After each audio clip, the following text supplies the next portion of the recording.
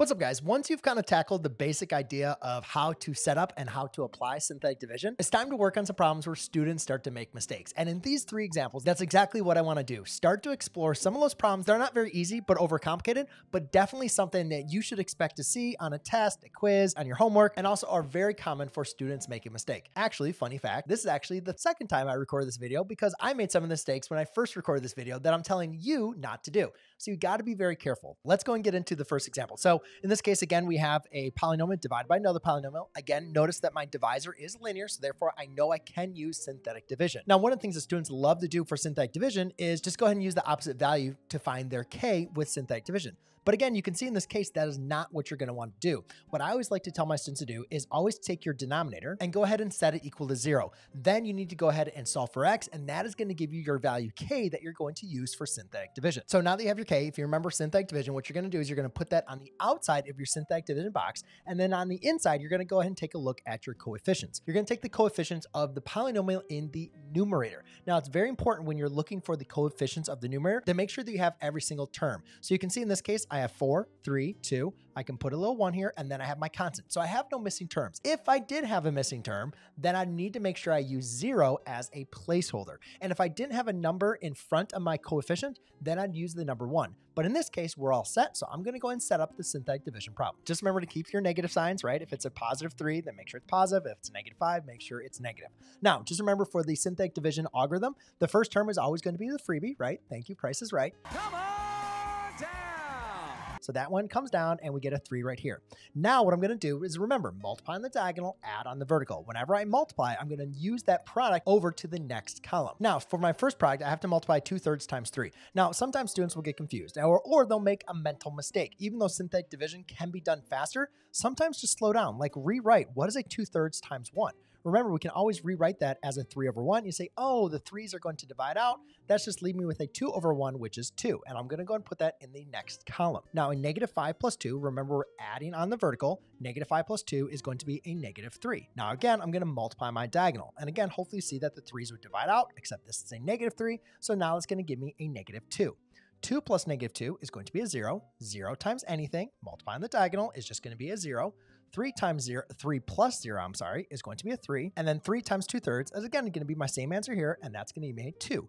-2 plus 2 is going to be a 0. Now remember, synthetic division is just a tool. This is not the answer. What we need to do now is go ahead and convert this into our quotient. Now the first thing I'm going to do is just kind of list how do these answers relate to my polynomial. And remember, we always start at the end. That is going to be our remainder. Now, since our remainder is 0, this is very important in just understanding division. That tells us that 3x minus 2 evenly divides into this polynomial. So the last term is always your remainder. Then it goes constant, linear, quadratic, and then cubic. However, this is still not the answer because it's very important for us to understand in a problem like this, there's a coefficient of my linear term. That's going to change the answer of the quotient. And what I mean by that is just take a quick look into long division to see what that first term would be. Now, I'm not going to do the whole long division problem, but I want you to understand if I was to do this in long division, the first thing I do is to say how many times does 3x divide into 3x to the 4th? And that's just going to be a x cubed times. So therefore, 3 is not the coefficient of x cubed. It's actually 3. Basically, the trick that you're going to want to do is whatever the coefficient is of your linear term, that's what you're going to divide each and every one of your terms from synthetic division. So therefore, my true answer is actually going to be a 1, -3, 0, 1, and then 0. We don't really care about the remainder. But now these are actually going to be the true coefficients of my quotient. And therefore, I can write my final answer as a x cubed minus a 3x squared. I don't need to write 0x, right? That's just 0. So I'm just going to leave that out. And then plus 3. And then again, there is a remainder of 0. So I'm going to leave that out.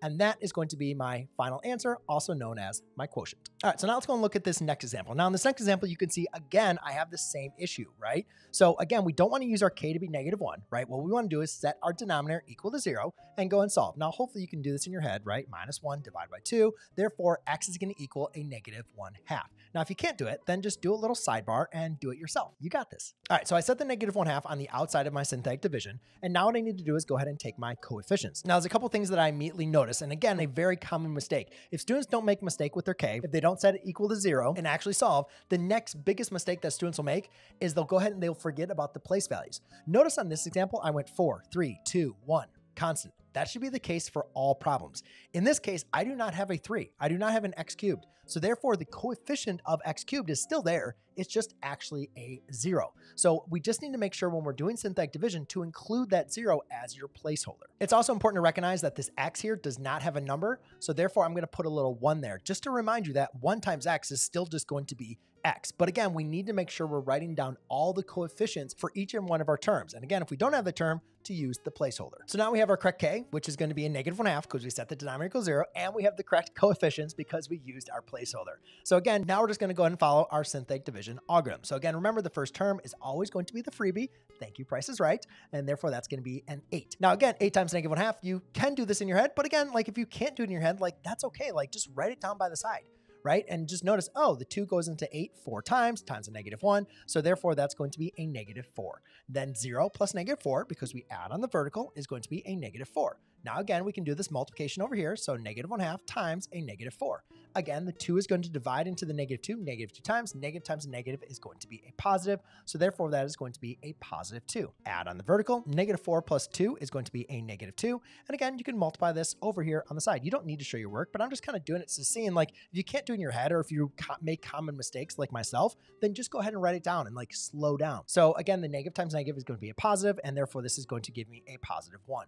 1 plus 1 is going to be a 2, and a 2 times -1/2 is going to be a -1, and then 4 plus -1 is going to give me a 3. Okay, now we got this answer, but again, remember, we have to go ahead and divide by our coefficient. We don't need to worry about our remainder, but we do need to divide each and every one of these terms by 2. So what I'm going to do is I'm going to divide everything here by 2, but now I'm going to get the true coefficients of my quotient, which is going to be a 4, -2, -1, 1, and 3. And now what I want to do is just go ahead and list these as how these would write for the quotient. Remember, the last number is always the remainder. So again, in this case, we have a remainder. That tells us that 2x plus 1 does not evenly divide into our numerator. That's okay. We'll just have to do one more special thing at the end. The 1 is going to be my constant. This is going to be the coefficient of my linear term, the coefficient of my quadratic term, and the coefficient of my cubic term. And now again, you can see that, oh, it's 4x cubed, which again makes sense, right? If you're to do long division here, 2x divides into 8x to the 4th, 4x cubed times, right? It doesn't go in there 8 times. So again, you just have to be aware that synthetic division is a tool. You're not actually doing division like you would with long division. Now I can just go ahead and write my final answer. And when I'm writing my final answer, it's just very important that I go ahead and rewrite each and every one of these terms. I don't need to write the 1 in front of the x, but now what I do is I go ahead and write my remainder over my divisor. So 3 is going to be over a 2x plus 1. All right, and there you go. Now in this last example, you might look at this and say, whew, I don't have to worry about any fractions in the denominator. Ah, thank you. It wasn't that bad though, was it, guys? Come on. But this problem does have its own issues. And you can see here, when I try to like list everything out, I go 5, 3, 1. Uh-oh, I have a lot of missing terms, right? So you got to make sure you're very careful. I need to apply these place values. Now, one other tip that I do, if you don't want to make the mistakes like I already tried to do before and forget about my place values, sometimes what I'll do is I'll go ahead and rewrite my numerator with my place values. So what I mean by is like x to the 4th is still there. It just has a coefficient of 0. So what you can do is you can go and rewrite this as an x to the 5th plus a 0 x to the 4th minus a 7x cubed plus a 0x squared plus an x plus 1, okay? Because one thing you always want to do when you're doing synthetic division, you got to make sure you have everything in descending order. 5, 4, 3, 2, 1, and then your constant. If you don't have that, then you did something wrong. The other thing just to remember, it doesn't matter if there's a number in front of the x, but you can only have your x raised to the first power, right? It has to be linear.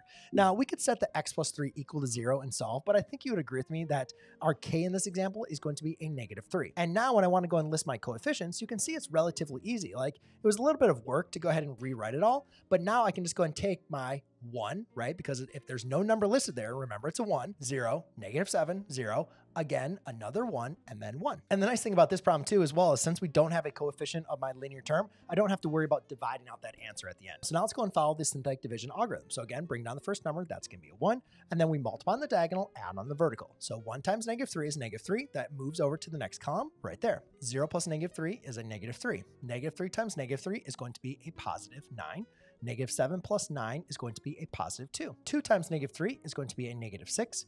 0 plus -6 is going to be a -6. -6 times -3 is going to be a +18. 1 plus 18 is going to be a 19. And 19 times -3 is going to be 19. -38, that's going to be a 57. And then 1 plus negative 57 is going to be a negative 56. Remember, our last term is always going to be our remainder. So that's going to be a remainder, constant, linear, quadratic, cubic, and quartic. And again, if I was just doing a really, really big synthetic division problem, you just keep on going up and up with higher values for your x. But again, remember, these represent all the coefficients. So therefore, I have x to the fourth minus a 3x cubed plus a 2x squared minus a 6x plus 19. Now, in this case, you could write plus a negative 56 over an x plus 3, or you could just write a negative 56 over a x plus 3. Either way, it's going to work out exactly the same. So if you think these 3 examples were not too bad, well, then go ahead and check out my next video where I work on more difficult examples using only synthetic division. If you want more examples of doing synthetic division, or to take a look at the notes and extra resources I provided inside of my courses and classroom, then go ahead and check out that information down below in the description. I look forward to seeing you guys in the next video. Cheers.